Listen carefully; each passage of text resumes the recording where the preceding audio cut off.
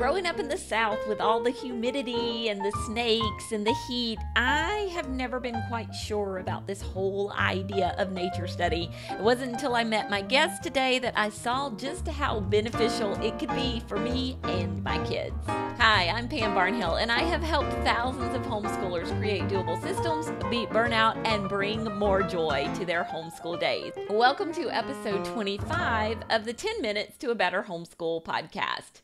Well, on today's episode of the podcast, I'm joined by my very good friend, Cindy West. Cindy and I have been friends for a number of years, and she's talking all about one of her passions, which is how to make nature study the heart of your science curriculum, especially for elementary students, but even she has some tips for older students as well. So let's get right on with this interview. Cindy West is a homeschool mom of 3 who has a passion for teaching, and she has more than 20 years of experience under her belt.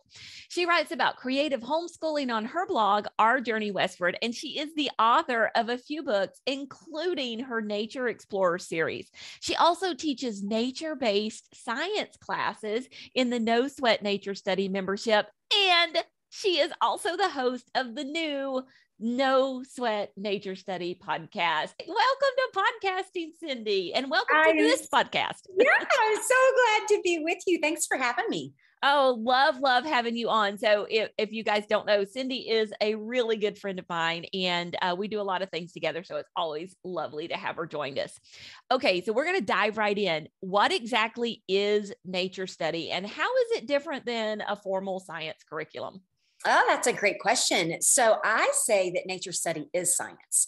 When you think of a formal nature study curriculum, you tend to think of a textbook, maybe something along the lines of a thematic study of the human body or chemistry or physical science or something like that.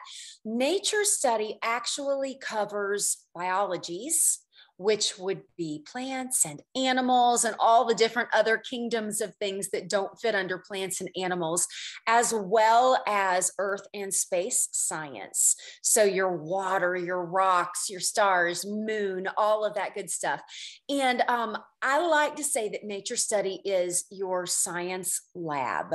So hands-on way to really learn all of those biologies and earth and space sciences. We have used it as our formal science for years and years and years. We have also used it as additions to formal sciences. So depending on someone's homeschool style, nature study can be just a fabulous way to get out of the house and breathe some fresh air and have the bonus of learning some scientific things, or it can go all the way as far as being what you use as science curriculum.